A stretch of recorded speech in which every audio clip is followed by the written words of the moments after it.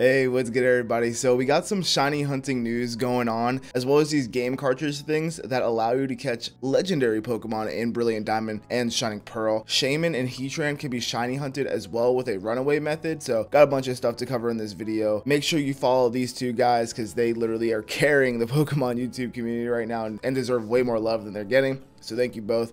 And yeah, let's get into it. All right, so for shiny hunting stuff, Kaphotic says shiny rates still 1 out of 4,096 like current mainline games, unlike the original games of 1,892. Progress is still 3 out of 65,536 for a new infection. Shiny breeding, same as current mainline games, considers different language and shiny charm for extra odds. Otherwise, the shiny charm is irrelevant. Since this was not clear, shiny charm is not checked anywhere else in the game code besides eggs. No wild encounters do not get boosted shiny rates once you get the charm. Hopefully this is rectified in an upcoming patch. We will check. So essentially what this means is you get the shiny charm and only eggs are going to be affected by those rates. You're going to have better chances of getting a shiny only through eggs, not wild Pokemon on the grass, not underground Pokemon with the shiny charm. There's something else with underground Pokemon, but we'll go over that in a second. Eggs are still affected by the Masuda method though. So it would be Masuda method, shiny charm affecting your odds better, or just shiny charm affecting your odds better. But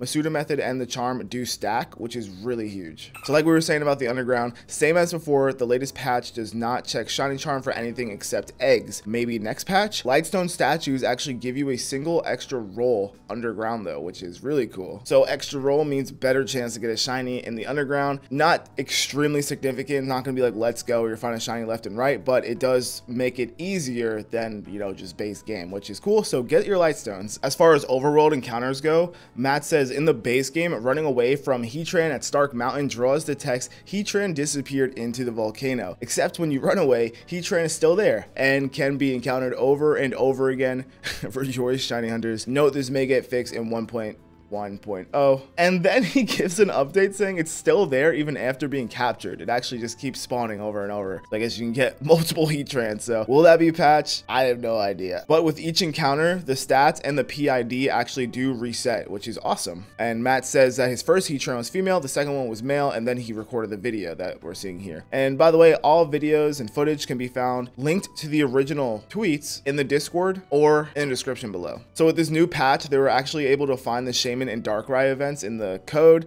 These dudes are so smart, I literally can't even comprehend what it is more than a baseline level.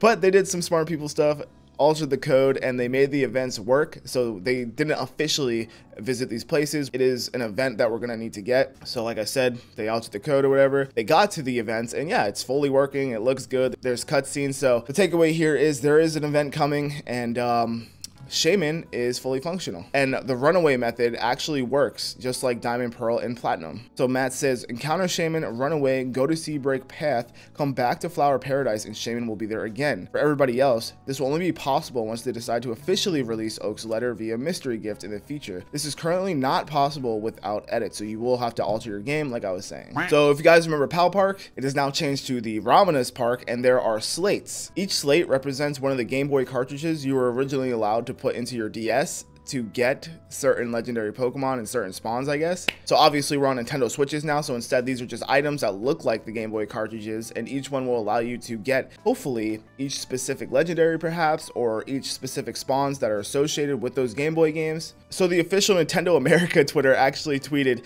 enter the corresponding slate into a pedestal and a legendary Pokemon will appear. It's currently unclear exactly how these slates can be obtained. Trainers, it's up to you to research this as you explore the Sinnoh region. What the heck? So yeah, they actually just straight up told us what it was, which is really cool. So new to BDSP 1.1.0, swarm encounters now give you a very obvious visual indicator that they're in your current area. Matt says in the video, Spinda is the current swarm encounter on Route 227, so the game informs you by showing a ton of them in tall grass. They are not symbol encounters. So if you're wondering what a symbol encounter is, it's when the Pokemon has like an exclamation mark over its head or a question mark, and you know, sometimes like there's the meme in Sword and Shield where the Machoke is charging at the player, so that's like an exclamation mark symbol and they just start running at you. People think that these may be linked to shiny hunting. It's just being researched right now. Nothing is set in stone, but just something interesting to note. Also, after becoming the champion, going to the game director's house at Hotel Grand Lake and talking to the sound designer will give you the DS sound key. And the NPC wasn't there until the newest patch. And if you talk to the Gengar loving game director after completing your Sinnoh Pokédex, he will reward you with the catching charm. Alright, and last but not least, the Pokeradar grass patches will continue to shake until you run into one of them and encounter a Pokemon. So it's no longer a guessing game. I remember back in the day, like each patch of grass would randomly shake like in this huge, you know, grass sheet,